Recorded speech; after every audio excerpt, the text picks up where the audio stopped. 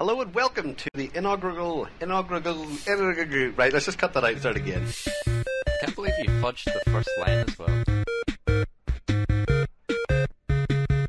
Hello and welcome to the Split Screen Podcast, episode 10. Last year we made some predictions on games for 2012 and it turned out to go horribly wrong. I am, as ever, joined in the studio by Craig Wilson. Hello, welcome to 2012, it's the future. If you think I'm going to make any comments about a Mayan prophecy, you can forget it. No? No, I'm just not interested. So, with all the possible humour out of the way, let's move straight on to the serious topic of what happened last year. So, I guess this is the first anniversary podcast. It isn't is. it? Yeah. High five! Yeah. Ow, that hold didn't on. work. I better send one. There we go. Yeah, that was better. The hand hurts. Ow. Can't hold my mouse now. We don't pretend to be strong and mighty. Our first podcast was about the games of 2011, and we talked about what we were interested in, and because we're quite negative chaps, we talked about what we weren't interested in. So we actually managed to help a good number of games on our list. A number of them were pushed back, and a number of them came out, and we were sort of right to ignore them. That's not necessarily because they were bad, but if we look at Dead Space 2... Dead Space 2 I didn't play. And I did say that I wasn't really that bothered. It did get quite a lot of critical acclaim, and I guess it got a couple of mixed reviews as well. And it kind of falls into the let's pick this up when it's a fiver at Asda kind of category. Yeah, I mean, we sort of knew, we were more or less right as well, thinking about what they would do in Dead Space 2, because it was so clearly clear where the faults were in the first game. Yeah. So you need a bit more variety, get a bit more action in there. You probably could say that the fact it was called Dead Space 2 heavily foreshadowed what was going to be included in that game. That's quite rightly. I mean, but like Marvel vs. Capcom 3, I wouldn't really know what the hell was in that. You didn't even know what the acronym stood for when I wrote it down in the sheet. No. So Marvel vs. Capcom 3 I was excited about, and then something went terribly wrong, and I didn't end up playing it. And this is probably going to be a recurring theme throughout this podcast. What's interesting is it's come out, it's done pretty well, and now there's a new version coming out called Ultimate Marvel vs. Capcom 3. I don't know, did you buy Street Fighter 4? No, I got Super Street Fighter 2 Turbo HD Remix and got my ass handed to me, and that humbled me enough that I was too scared to really re-enter the Street Fighter realm after that. Well, I bought Street Fighter 4, I think it was full price when it came out, then I bought Super Street Fighter 4 because it was a tenner, and at that stage it becomes rude not to buy the games. And then it was updated to Arcade Edition, which cost you another tenner on top of your super package. So I'm quite reluctant to put money down for Marvel vs. Capcom 3. I think I'm going to wait until Marvel vs. Capcom 4 comes out. Only then will I know it's been fixed in time.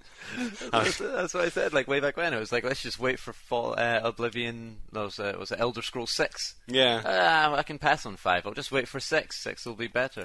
Well, Skyrim, as you may know, was my favourite game of the year last year, and I was excited about it. The winner of the 2011 Splitties. Screenies. You've done it again. This is just reliving past failures. This is just like, hey guys, we've been here for a year just to show you that we haven't learned. We haven't learned nothing. We have technical difficulties. You throw water all over the place. I forget to hit record.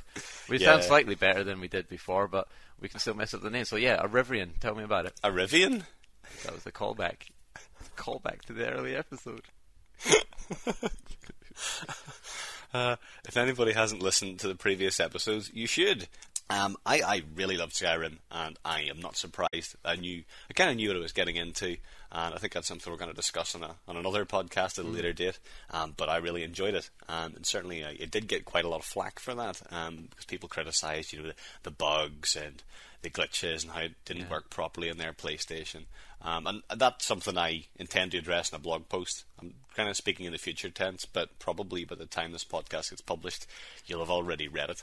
But suffice to say, yes, there were bugs, but I thought on the whole it was so good that didn't bother me that much. I think you'd have to be quite naive if you're familiar with Bethesda to think that this type of open world would not be riddled with bugs. Because the world is torn apart by magic.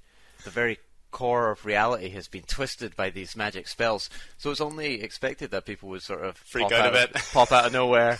Textures would be popping a bit, rocks would be flying in the air, and occasionally dragons fly backwards. That is part of the mythos of Elder Scrolls. Well, this is it. If you've got dragons burning the world to cinders, rising up out of their graves after thousands of years, why should you be able to put your books on a shelf? These are dangerous times. Magic books need to require a magic library, as said in Discworld, manned by an orangutan. Only they can comply with the QA testing orangutans at Bethesda, who obviously So yeah, do well. Maybe after the success of Fallout 3, which was slightly less buggy, they couldn't afford chimps anymore, so they moved to orangutans. Yeah, but that's because in Fallout 3, in the post-apocalyptic future, it was right that robots would fall from the sky and things like that. I see. Whereas in medieval times, one of the most common causes of death, I think, besides disease, was getting your arm stuck in a wall. That's good. Yeah. So there you go. That Game of the Year 2011. That's Skyrim. That's our Game of the Year 2011. Arms sticking out of the walls. But seriously, it is very good. And I know you said you weren't interested, but you should get it. I know, that's what everyone has been saying, and I look at it, and I've been watching some videos online of people playing, and it does look fun. It is just, I'm not a big, like, there's talking cats in it and stuff. And I don't know, because I'd clearly be into that at other times in private. But when, like, in this game, it just doesn't seem appealing. Just fantasy games just don't do anything for me. Well, I guess that's a better reason to not want to play it, rather than there's too many bugs in it and you're doing consumers a disfavour. It's completely. I don't like the setting. That's fine. I can tolerate that. Speaking of games that we didn't like the setting of or anything about them, Duke Nukem Forever came out last year. So that's certainly not something I thought I would have been saying from about 1998 through until now. This was a game that, at the time, we said Duke Nukem Forever, and you kind of have to buy it, don't you? Womp womp. Indeed. Womp womp. We didn't actually need to buy it. We didn't buy it. Neither of us bought it. Okay, well, I did buy it. Oh shit, you did? I said I would buy it. I bought it off Amazon. As soon as the item had been shipped, I changed my mind and cancelled my order, but it had already been dispatched from the warehouse. So as soon as the game came in to work, I sent it back. So I did technically buy it, but I sent it back unplayed. Yeah, and so you sent a message. Sent a message saying, I'm not going to put up with your shit. 13 years. If you came 2 weeks early, maybe I'd have played your game. 13 years? It took me 13 seconds to send that back. How does that feel?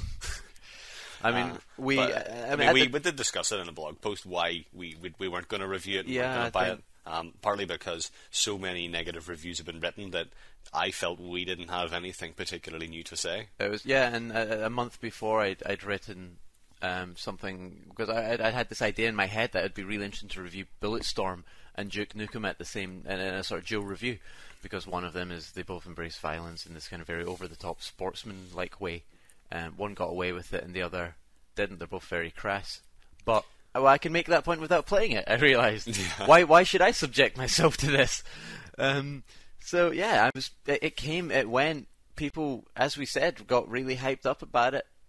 In terms of they created, it was something for people to talk about. It wasn't worth talking about. I was hyped up until I played the demo and realised that it was a less fun game to play than the original Quake, which is actually still quite a fun game. Yeah. I just thought it was very clunky.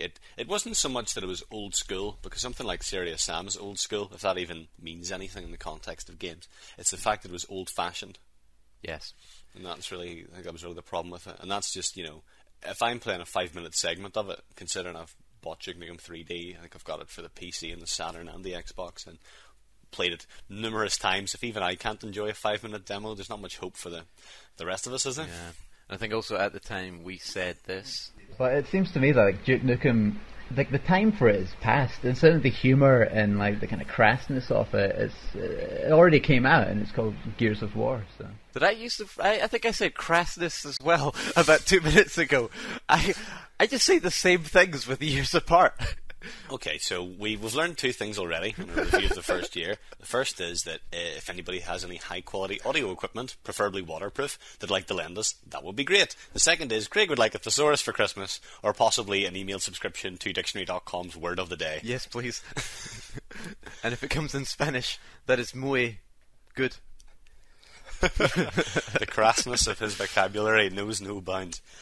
Gears of War 3 did come out, and this was one that it was close to getting, but I was just... I love that we're even doing this. We're meant to be like this really enthusiastic game. Sounds like Gears of War 3. Nearly bought that one this year.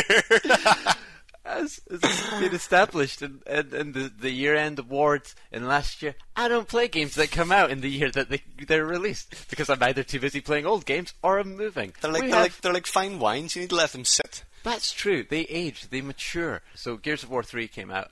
I was busy moving. Oh yes, because you moved down to London. I moved down to London at that time, so it wasn't something that I picked up. and it's not the multiplayer game of shooty choice right now amongst my friends, so I'm probably not going to go back there. I wanted to go back there for the campaign, and you've gone through the campaign. I went through the campaign in a oneer. And a once, so how long did that take then? It took about 8 to 10 hours. We did break for food. You blink in between as well. Well, what I had to do was start blinking one eye and then blink the other one to keep them refreshed while letting myself focus on the action. That's good. Spreads the load.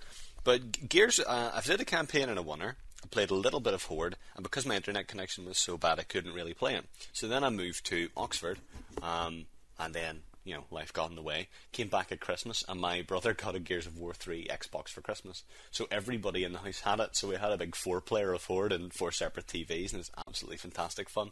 So I'm keen to play it again. Okay. I've played a bit of it, and I've enjoyed the online. I'm never a massive fan of competitive multiplayer anyway. I always like co-op games. That's why I quite like Battlefield 3 which is funnily enough a game we didn't mention at all. No, we didn't even mention it last year. And yet that's all we play now to socialise with each other. Yeah. So there you go. But I like games where there's a cooperative element inside a competitive bit. So whenever we play together, we play in a squad and have our unique roles. I don't like that kind of every man for himself kind of thing, because I don't like that aspect of beating your friends at a game and bragging about it. I don't know if does that even make sense. Yeah, no, you can, because you can still be on the losing team but come out the top off your team. Yeah. So you've got different games in a sense that people can be going for, different objectives, and that's one thing in Call of Duty. The big difference in Call of Duty and Battlefield, of course. Call of Duty, you could play that multiplayer in a very single-minded way, almost like a single player. Whereas what we found with Battlefield is we really have to be talking to each other when we're crashing helicopters into mountains. Yeah, that was fun. Our best Battlefield experience was that we found this helicopter, and I jumped in, and then Craig got into the gunner's seat, and he said, "Do you know how to fly a helicopter?" Just as it flew backwards and exploded into a mountain. And then it was Craig's turn, and he did the exact same thing, going, "Oh no, they're hard to steer, they're hard to steer." Who puts this on the right analog stick? No! I should really have been annoyed that, you thought it was my ineptitude that was causing us to die, when it's just that those choppers just don't handle the way they should. No, they're not realistic. They're not real. It's not a realistic game. It's not. It's just a farcical comic adaptation of war. So, actually, I've got a couple of questions about the Gears of War storyline. Locust Queen, what was up with her? She's dead now, it doesn't matter. Okay. Hold on. Spoilers. Warning. Spoilers. Here come the spoilers. Game's been out last year. We're fine. It's 2012. 2012 is the year of no spoilers. The year of no spoilers? Year of no spoilers. Is that because we're not going to say them, or because there'll be no limits? We're not going to use it as limitations. Surely anyone who's reading a review wants... They're forfeiting the right to have that ignorance going into it. I think we need to have a more full and frank discussion about this at a later date. I think I should make a note on... I could make a note in the water I spilled on the table. I could probably eke out a point to come back to this. Okay, I'll leave that to the side then. But, yeah, so... The Locusts did not turn out to be humans. No, they didn't. I don't really understand. There wasn't a lot of plot exposition in Gears of War.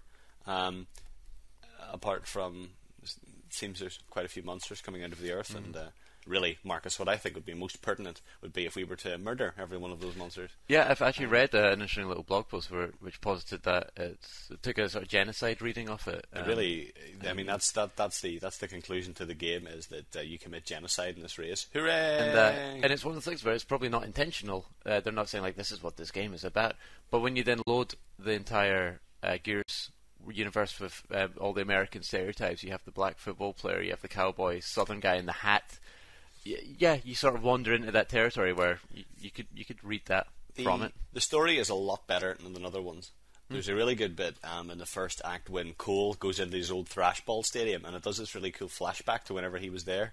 And I think it's the only time I've ever been emotionally affected by a Gears of War game, apart from raw testosterone being pumped into me. Yeah. But I thought it was actually a good story, and I think in a way it's a shame that it took them 3 games to come up with that. But yeah, it was really enjoyable, and I thought it was quite a satisfying conclusion, as long as you forget all the bits about the genocide. Yeah, cool. And the fact that it's like you've got this race of dumb savages that come out of the earth, and the humans kill them all because they can't reason with them. I think it would be very easy to take that too far and make a mountain out of an emergency cell. Yep. Hey. And when you're standing up there with your testosterone, if you had Kinect at the time, It would have tracked your body movements when you were playing Child of Eden. What did Alan say about Child of Eden way back when? That's cool. Okay, what else is cool? I know, Child of Eden. There's a game that's going to be cool. For me, this is going to be the reason to get Kinect. My brother got Kinect for Christmas, and it does actually work. Okay, so yeah, my brother got Kinect for Christmas. It does work. Alan Claus bought me one in the Christmas sale. Actually, I went to get it on a whim because the new Xbox dashboard came out, and it was all fully Kinect enabled. And as we were chatting in the train earlier about how Microsoft have re-envisioned the keyboard for the 21st century. And you've got a 5 meter long computer with a single string of keys. They've laid out their keyboard A to Z in one horizontal line, and I haven't seen that since primary school. I haven't seen that ever. You didn't go to primary school? We didn't go to the same primary school, I guess. No, we didn't. But my primary school had BBC Micros. They had a proper keyboard. That's pretty cool. I mean, when they're pasted on the wall and it's like A for apple, and then you get kicking K and curly C and things like that. Kicking King. Yeah. And there was Thomas something. I don't know. Everyone I'm thinking of in my head has just become offensive, so I'm just going to quickly move on from this bit. Floundering F. Floundering F. Sleeping Z.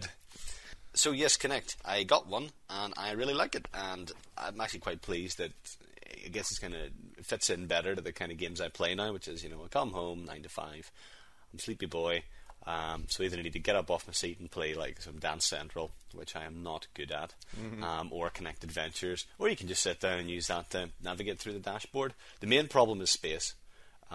Looking around your living room, you probably would have enough space, but mine's a much more. It's very constricted, and I didn't think it was possible to move my coffee table as far down my room. That's what I was wondering about, because I've seen way back when they showed it. I think it might have been Forza 4 or one of the racing games where you can move your feet and it would be like the pedals.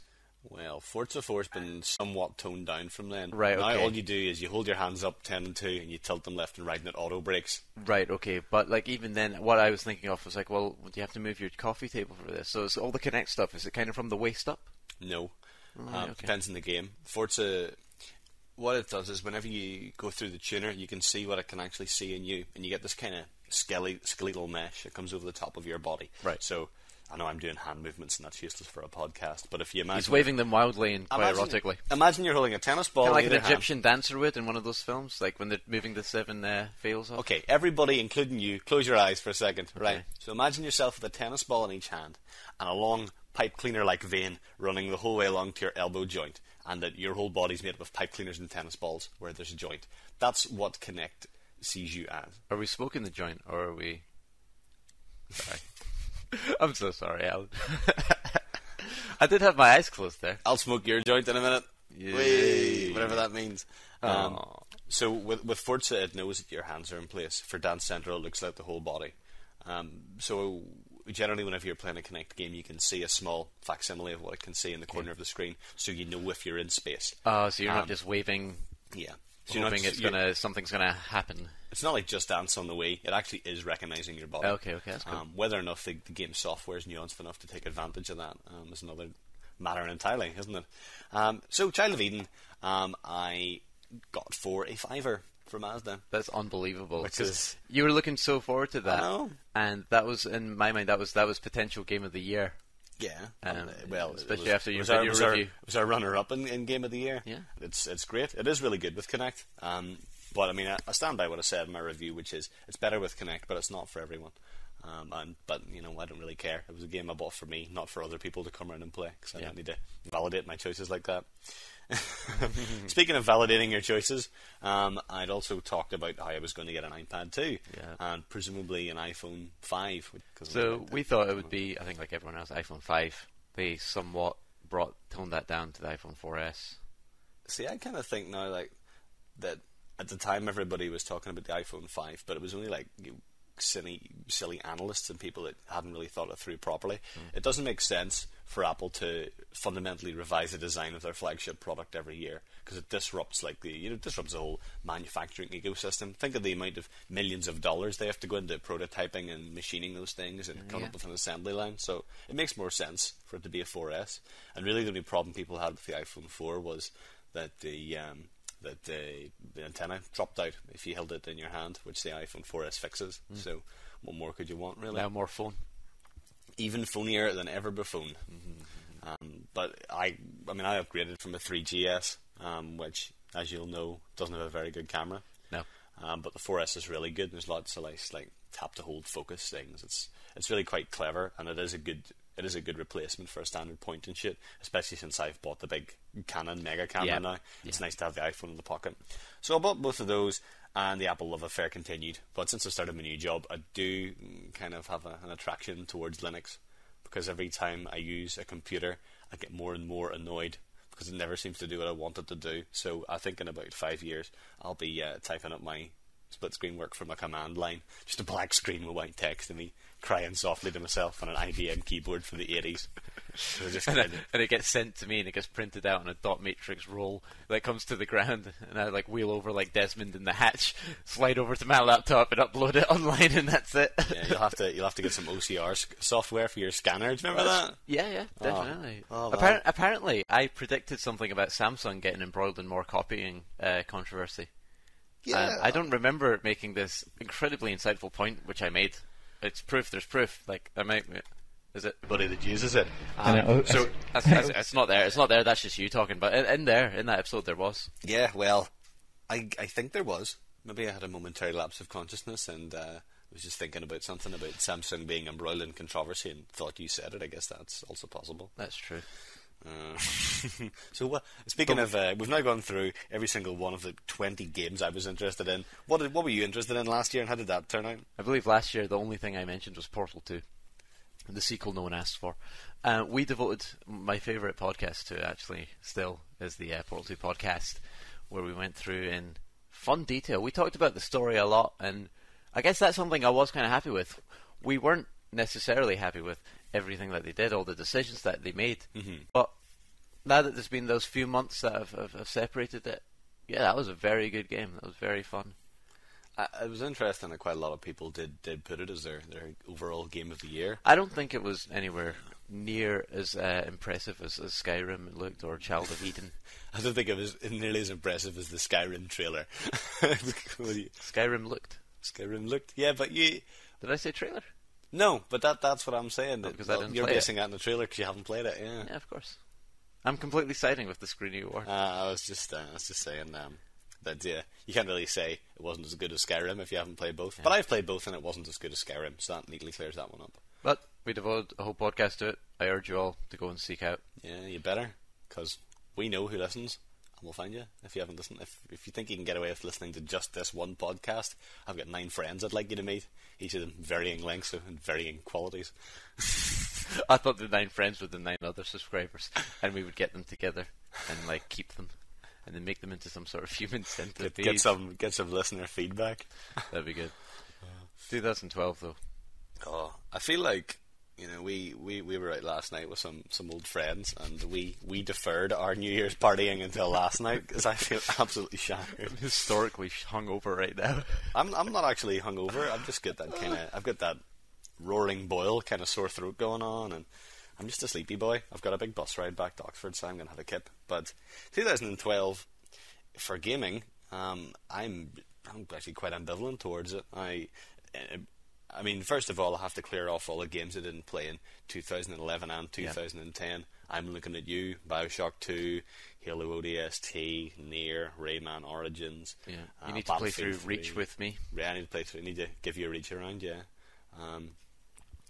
So we actually had to go on Wikipedia and look at a list of games that were coming out in 2012 so we could find some we liked. This is the situation that we've got ourselves into. So 2012 is the year of Mass Effect 3, hopefully, which I said I was looking forward to last year, and that has not changed. I'm still looking forward to it. Yep. I think whenever we did our first podcast was just after Christmas, and I just reviewed Mass Effect 2, and so, I was still a bit tumescent over it, and I've calmed down a bit now, but I'm looking forward to it. I'm interested to see where the Kinect integration goes, where you can deliver voice commands to your teammates, because that can surround the whole problem of Mass Effect not having a terribly good user interface. I think where we mentioned earlier about Duke Nukem Forever being crass in the way that it portrayed women, as in Saints Row 3 and a lot of other games, it'll be interesting to see what the Tomb Raider reboot is going to be like, where now that they've got a solid female protagonist at the front, whether they scale it back from what it has been in the past or what else is out there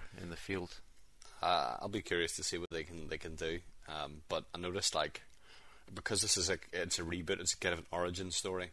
And the trailer, from my vague memory of it, had Lara kind of going through these caves, but she seemed to spend a lot of time falling off things. It's not like she's running around with her two huge guns and also an assortment of weaponry, fighting lots of monsters. I had to make a breast joke. It's Tomb Raider. We're progressive. But Tomb Raider, I'm actually looking forward to that as well, because I like action adventure games. Yeah, the sense of exploration is more fun than this kind of run down a corridor and kill the monsters. Yeah, and I wasn't able to play Uncharted because I don't have a PS3. So if it taps some of that, that would be kind of cool. Here's a prediction for you. I will not buy a PS3 in 2012.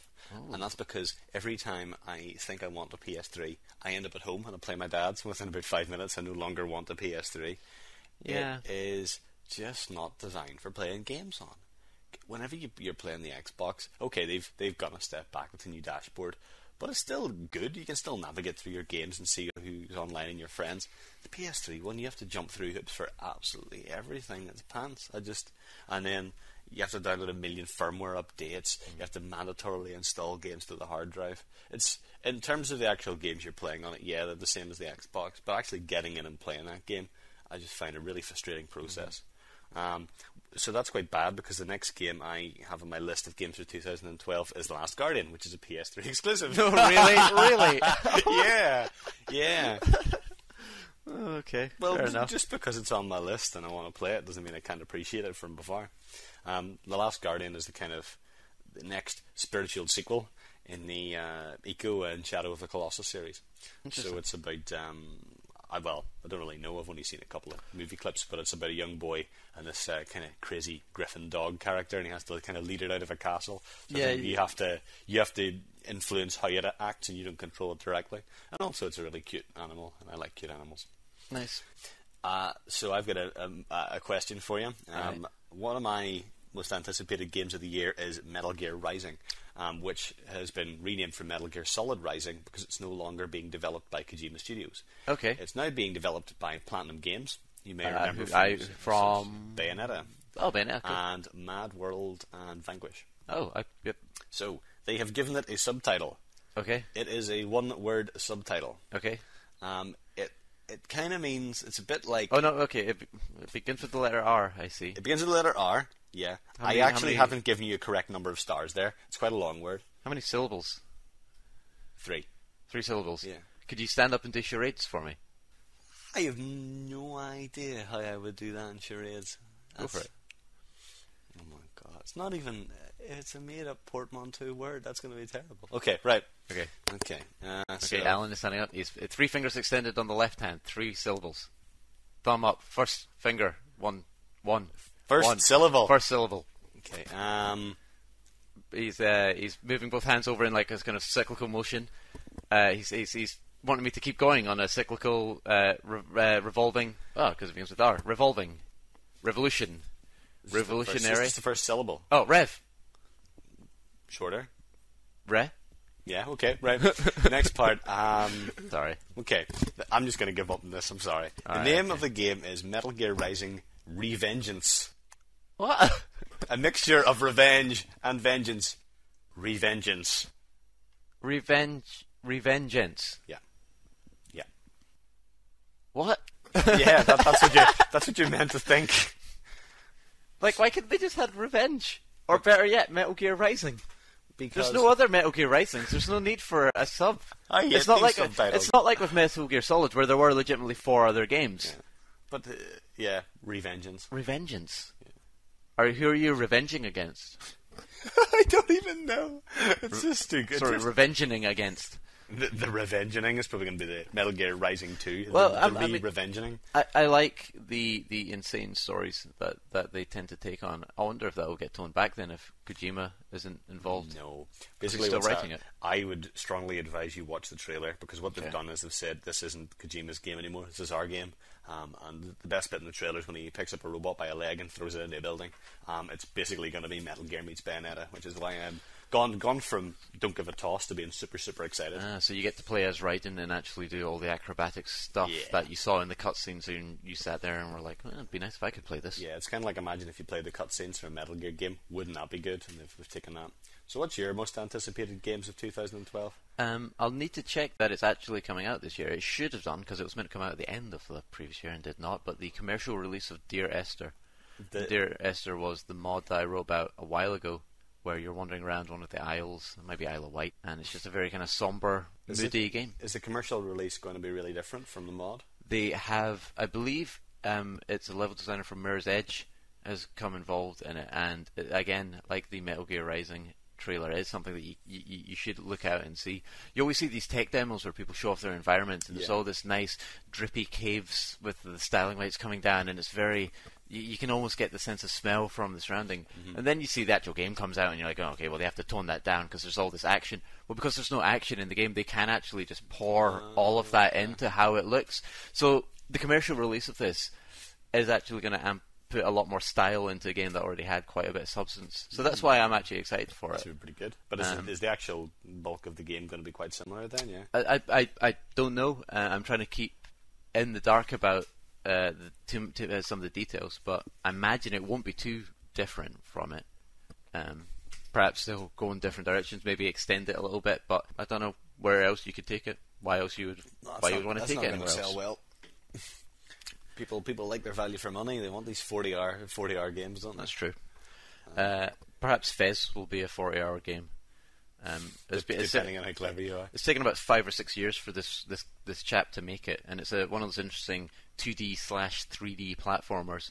If anyone played Super Paper Mario on the Wii, and you had those parts where you could flip it from the 2 dimensions to 3, if you think about that, and you were flipping a cube around, and you could have 4 faces of it that you can run along, it's very much like that, and it's just a little puzzly game, very retro look to it. It looks interesting. I've got a game on my iPhone called Percepto, which basically does it in a stripping all of the niceness away in a pretty crappy looking puzzle game for 50 pence, but it's fantastic. But yeah, I'd like to see what all the years of investment have actually produced. I'm quite curious to see if this is the year when there's going to be a big turning point and people are just going to play games on phones and tablets. And I'm eager to see how the 3DS and the Vita do. I wouldn't see myself buying a PlayStation Vita. No. I didn't buy I wouldn't buy a DS now. Yeah. I don't know if we'll get a 3DS. Probably not because the battery life's so terrible. But I don't play my DS. If we're talking about a game like portable, and that's the point, when we're out waiting on trains and buses, well, I've got my phone on me all the time. I would never really take my DS. I would think about it when I took my Game Boy out of the house, was only ever on plane flights. I'd just rather read a book now. That's I'd what rather I do, just yeah. read a book or read a pile of magazine articles I've cached onto my iPad. I can't be bothered to sit down for something that takes that amount of effort. No, but my favourite game, my secret game. The secret game. The secret game of 2010 is, of course, Alan. It's the London 2010 Olympics. Yeah. I'm going to be in London for it. Yeah. The 2010 Olympics. Oh shit! Did I say 2010? Yeah. Oh, 2012. Do you want to try that again? No, I think we should just end on that. No, you can't end on the 2010 Olympics.